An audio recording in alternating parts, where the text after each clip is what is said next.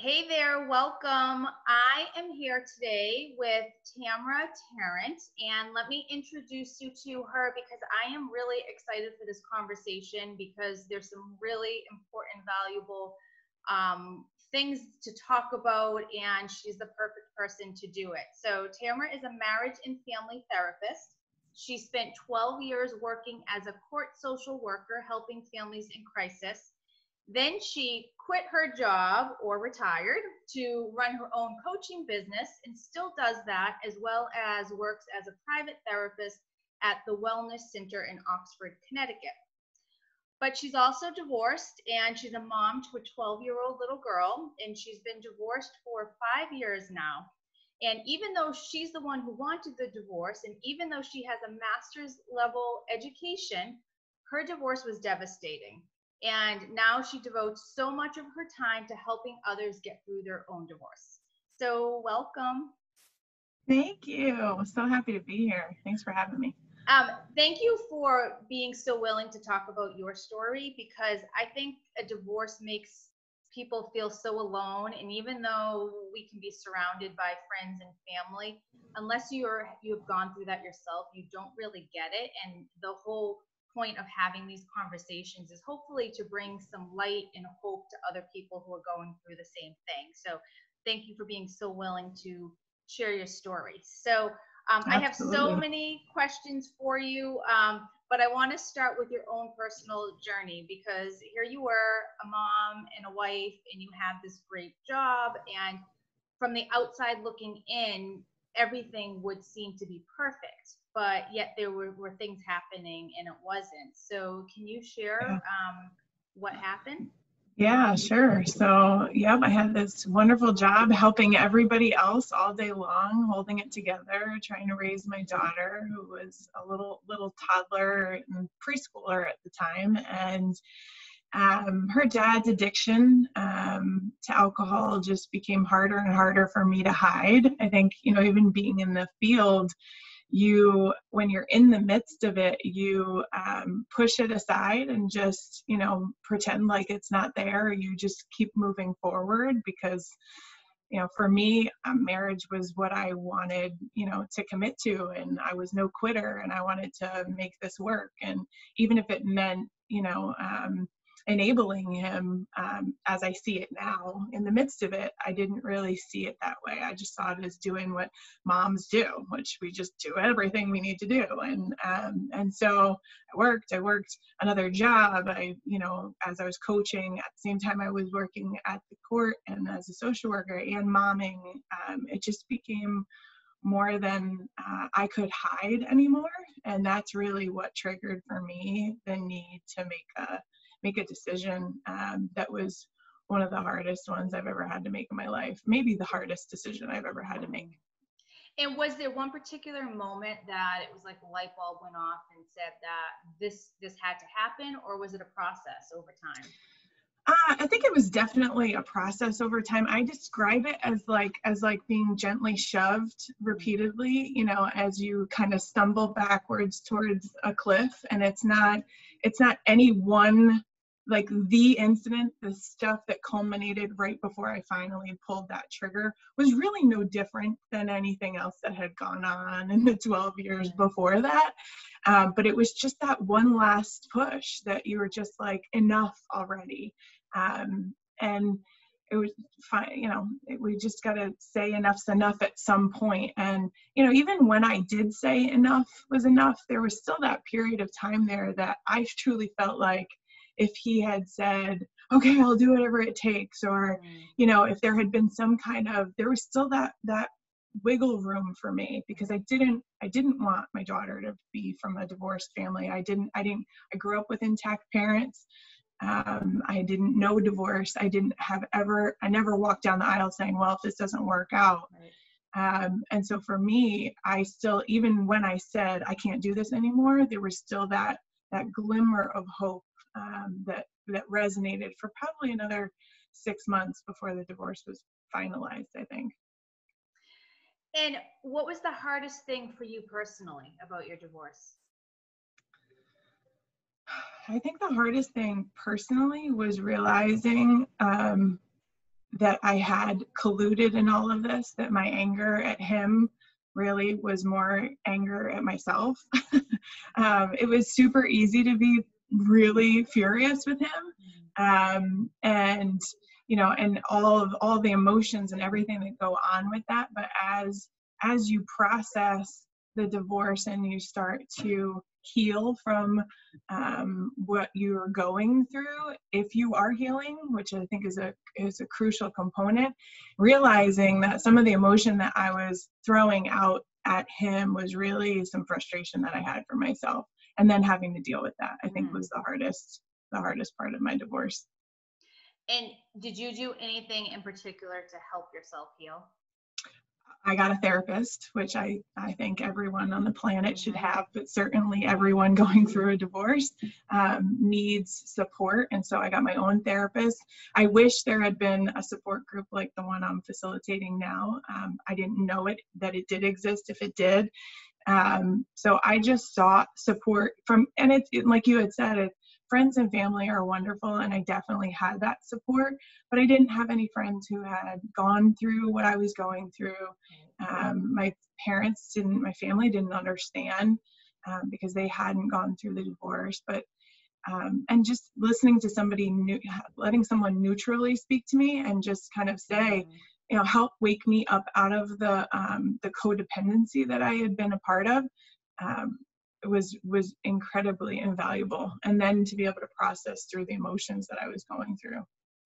I tell all of my clients that they should go to therapy when they're going through a divorce. Even if they've never been before, it's probably the best thing they can do to get that emotional support, because their lawyers aren't therapists. And if you call your lawyer expecting that, they're not going to get it or even offer any sort of valuable advice to you, and it's really the best resource. So yeah, I completely agree. So when you talk about codependency, is that something that you see in other marriages and people who are going through divorce as well? Absolutely. I think, you know, some aren't aware of how they've wound up where they are if they're on the receiving end of a divorce, and others think they went down this path for one reason and then realize a lot as they're going through it. So I think codependency is, you know, especially even in the time that we're living right now, you know, alcohol and drug use is on the rise. It's a coping mechanism, and, you know, it's becoming more and more normalized. You know, oh, it's fine if you want to have a drink before your 10 o'clock conference call because everybody's working from home. Like, no, that's not okay. And the more our society normalizes it, I think the more those of us who are functioning at a high level with important jobs and, you know, think that we can all hold it together. And you know, we're not that traditional alcoholic that people think of on the bar stool falling down.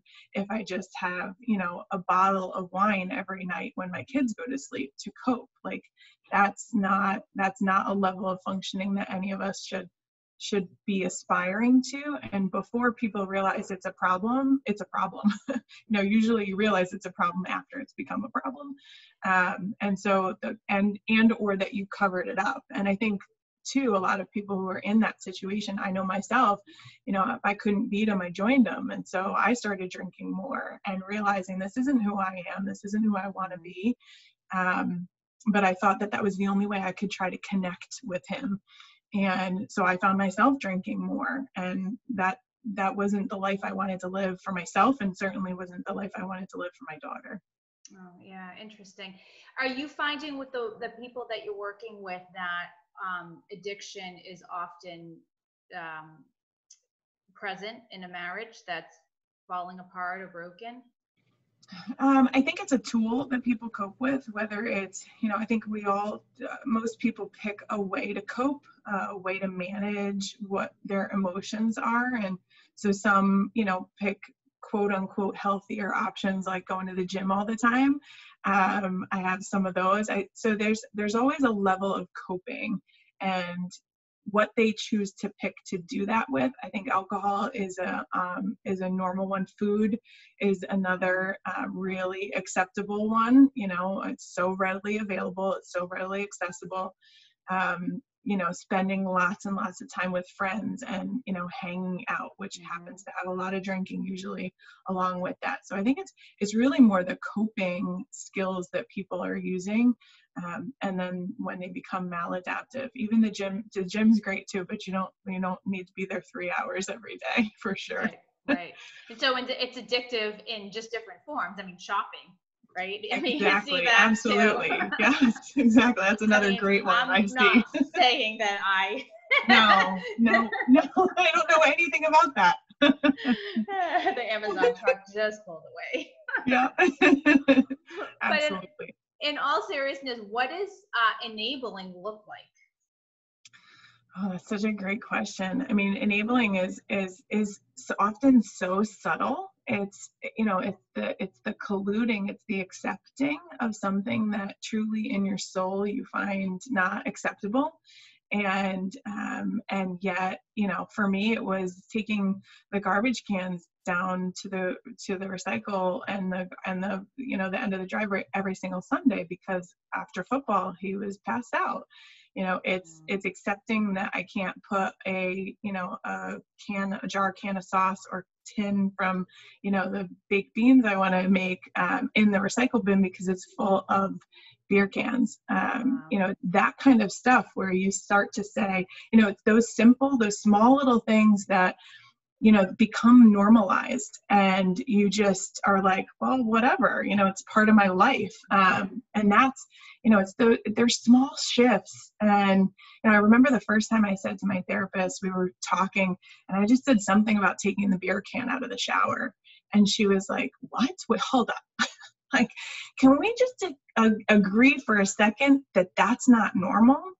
But like that became normal for me. Right. If he had been working in the yard and was drinking while he was doing that and came in to take a shower, I'd take a beer into the shower with him. Like that was my normal. So your normal becomes skewed, I think, for those of us who are enabling. And so we're almost not even aware that we're enabling anymore. Can be as simple as, I've looked at things since we've been divorced in such a different way, but, a sweatshirt that's got the beer holder in the front of it, like, oh, that's so funny and cute. Well, not when you buy it for your husband with an alcohol problem. That's enabling. Like that's not funny. It's not cool. Yes, it's worldly acceptable, and that's what's happened. But that in and of itself is enabling. Stopping at the liquor store to pick up their drug of choice. That's that kind of stuff that can be just really subtle, all the way up to hundreds of dollars were being spent at liquor store, this liquor store, that package store, this bar. When I started to tally it up, it was just out of control. So what do you tell someone who might be listening and they hear their own story in your words? What type of advice do you give to someone who hasn't made a decision to do anything with that, and they're kind of just living in this with the addictive, whatever the addiction is? I tell people, like, if something I say or they've heard like stings a little bit, like, ooh, like, I don't know.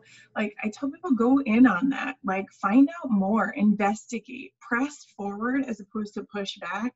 If it's bothering you, figure out why is it bothering you? Like, why is this sticking to me? And if you know why, because there's a problem, it's looking for help.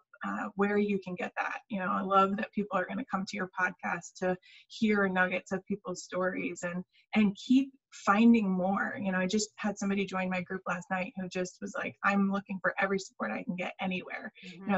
That to me is wrap yourself, not just with friends and family, but like, you got to have a tribe, of things.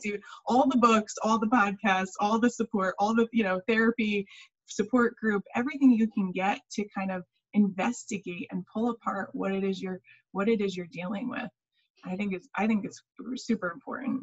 What does a divorce support group offer? Because I think that's probably a new concept for a lot of people. We hear there's support groups for a lot of different things, but not necessarily divorce. Yeah, so the one I run is faith-based. It's non-denominational, but for me, my faith was gone in terms of dealing with everything that was going on in my life at the time.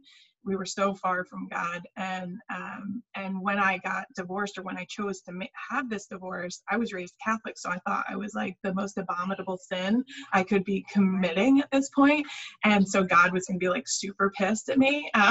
Is what I thought and what I felt, what I was raised to kind of know for myself. And so so the group that I put together is definitely has that as a support piece of it, but it's really more bringing together people who are all varying stages. And some people haven't even filed yet. Some are in the midst and it's not finalized. Some are 2 years post divorce.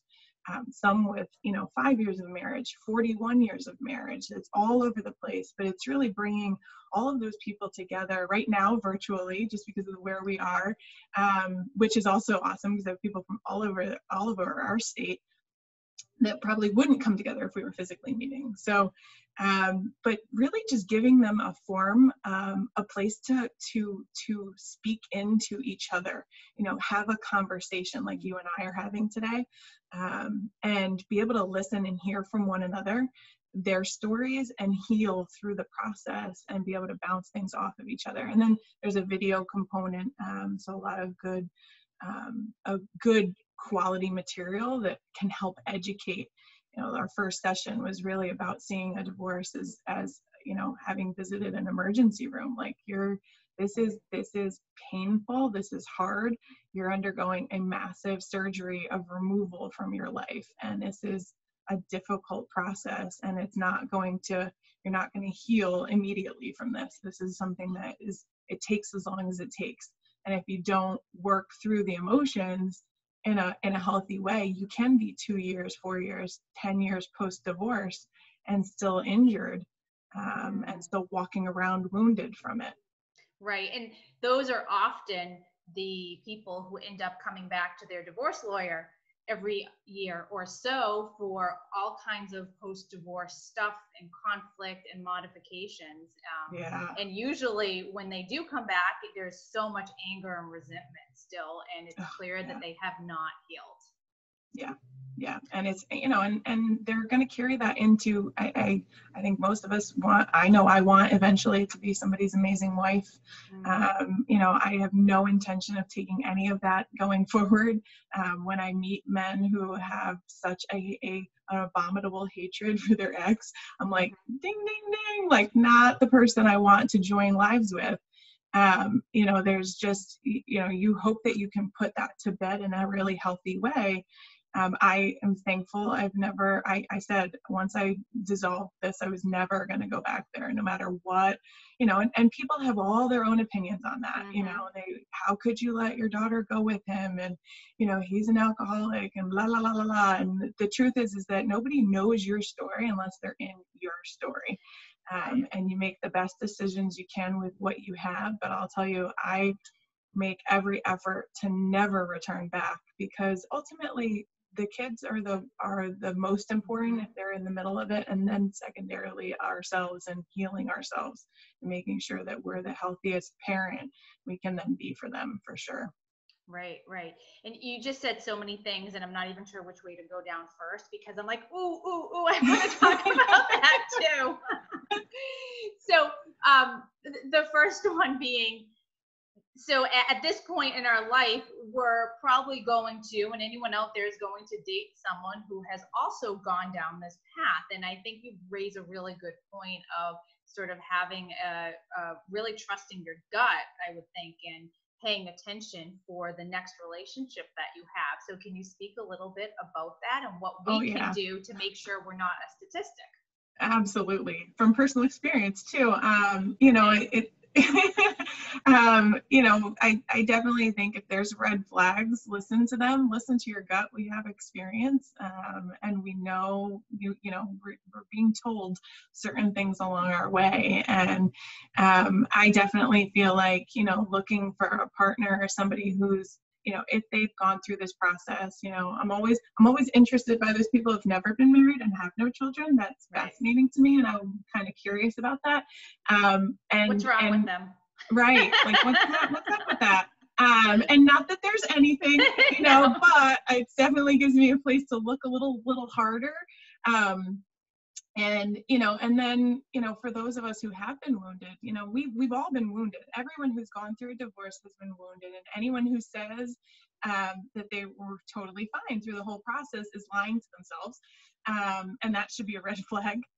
But really looking at how they've processed it. And for me, I think anyone who has such animosity and vehement feelings towards someone else in a really unhealthy way, then the opposite of hatred isn't love. It's just apathy. It's just quiet calm.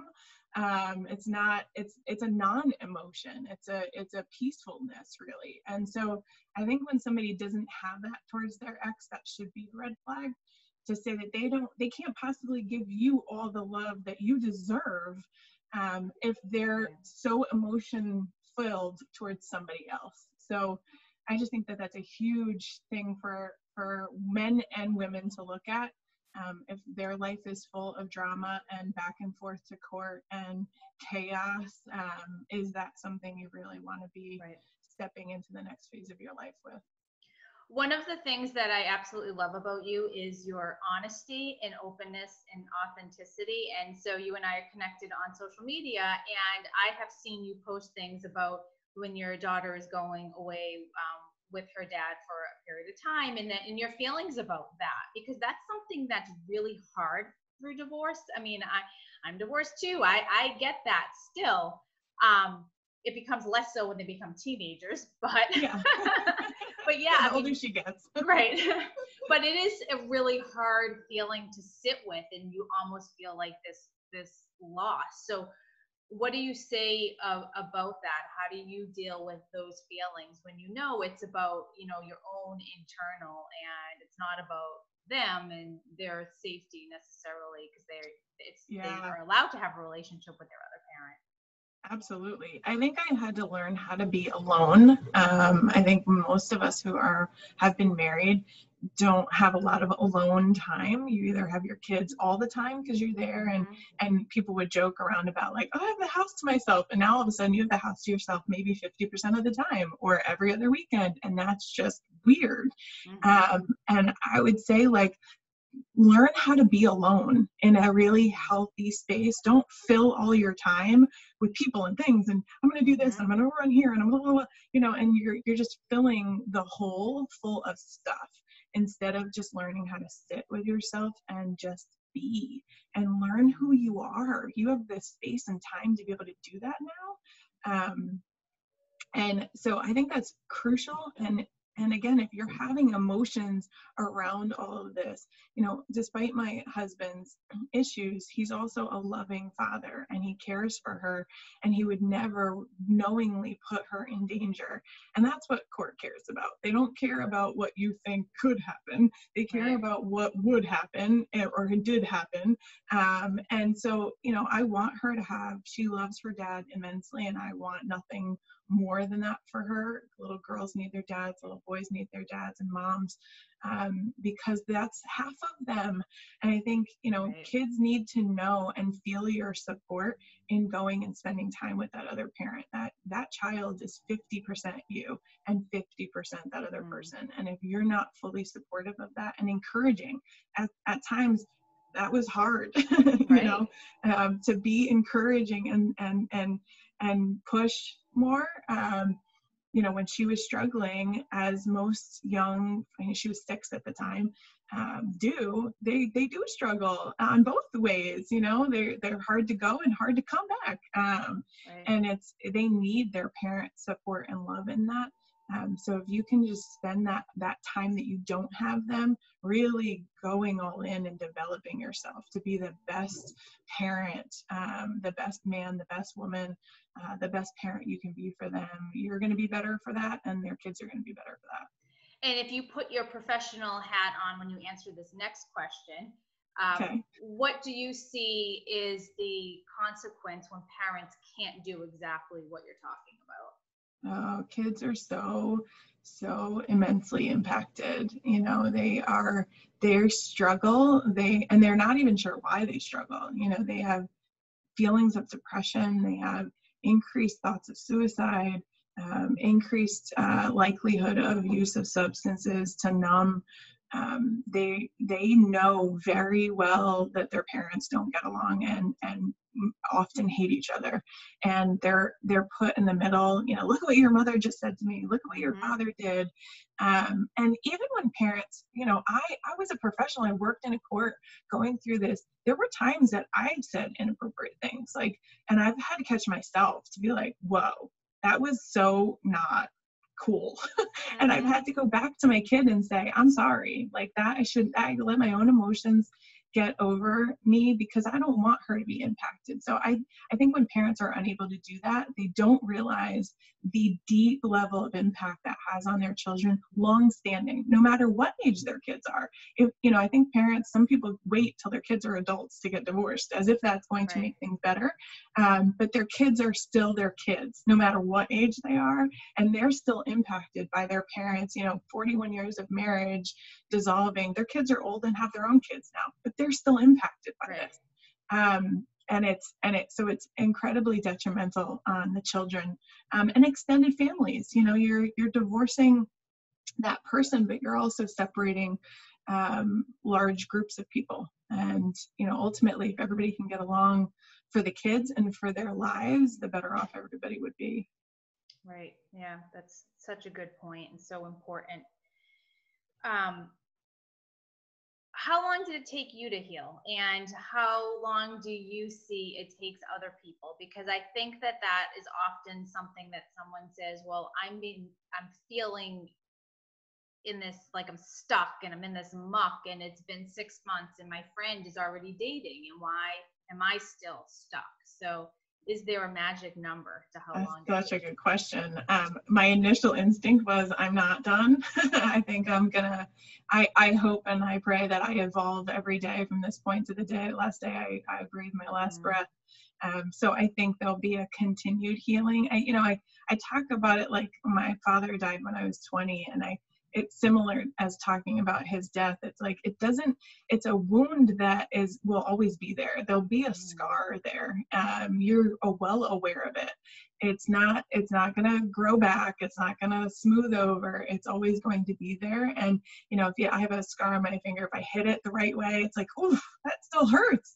And that was 14, 15 years ago. So do we ever completely heal? No. Do we feel an evolved sense of self? I think absolutely. I tell people that the best advice I got that I didn't listen to was not to date for the first year after my divorce, because you got an open gaping wound. Like, I don't care how long you spent separated or fighting or nonsense before the actual divorce date. That divorce date is like the first day of healing that can start, I truly think. And you know, and there's so much that goes along with that. Everybody's story is different. How long till they had to move out or didn't move out or separate their belongings, and all of those things, all of that goes into that process. And so bringing a new relationship into all of that, right, like, while it feels good, you know, and it's nice to be wanted by somebody else finally, and, you know, all the things that I hear from people, it's also could be incredibly damaging. And so I think that's the best advice I didn't take. I didn't wind up marrying that man, and he was wonderful and taught me something. But I also think that you've got to give yourself a chance to heal more. And I don't think that there's a perfect answer for that. I think for me, you know, 2-ish years, I started to feel like, okay, I'd gone through a couple of holidays, one when I had my kid, one when I didn't, you know, so if you have children, like, it takes that time to kind of figure out, okay, what's Christmas Eve like when I don't have them? Or what is it like when I do have them? Before you go bringing anyone else into that process, I think you going through that and really processing it first is so important. And that's the best advice I didn't take either. So I share your story. And I think that it's such a common one, though. And, you know, so often just in the divorce work that I do, there will be someone who will start dating while the divorce is happening, or maybe they started the divorce because they met someone, or and I always tell them, and they don't ever want to hear it, that this isn't going to work. And I'm like, not to be a Debbie Downer, but I'm just like warning you, just be careful, because chances are this will at some point crash and burn, and not to be dramatic, but it usually kind of goes up in a big way. And I think that's exactly the reason why you stated, is you have not healed yourself. And picking someone who's the complete opposite of your spouse is not going to resolve all of the problems that you had in your marriage. So you'd think we would be wiser the second time around, but I think we're a little stupider. So one would think, right? Yes, I agree. So what is the final tip that you can give somebody who is really just sitting in their pain, and what they can do today to help them start to work through it? Oh, so good. Just do the next best thing. Like, whether that's for you, like getting up and moving your body for 30 minutes, whether it's opening up and listening to a new podcast, or listening to the next chapter of a book that's going to cause healing, or opening up a journal and just writing for 10 minutes. Just do that next best thing for you, to heal, to whatever that's going to take. Stop ignoring it. Stop pretending it away. Stop filling all the holes. Just make that next best decision, not just any decision. That's great advice. And also get a therapist. And and get a therapist if you don't have one already. Right. And if someone's listening to this and says, but I want you as my therapist, because everything that you're saying is just, it's like a gold shiny gem. And there's so much truth in all of your words. How can someone connect with you and find you? They can find me at the wellnesscenter.care. That is the wellness center that I work at, so they can find me there. And lots of telemedicine right now, if you're listening to this at the time, near the time so people can find me if they live in our state. They can find me, anywhere, and they don't have to even travel to me. We can meet like this, which is kind of unique, and definitely not how I thought I'd be doing therapy, but it's actually working fairly well, and able for me to connect to people who might not be able to travel to me. And if they want help in just coaching their life and not even therapy, just health and wellness, how they can make that next right step, they can find me at Do It Now Tamara, TAMARA.com. And we will put all of those links in the show notes. Thank you so much, Tamara. Thank you. Thank you so much for having me. This is so fun. I loved it.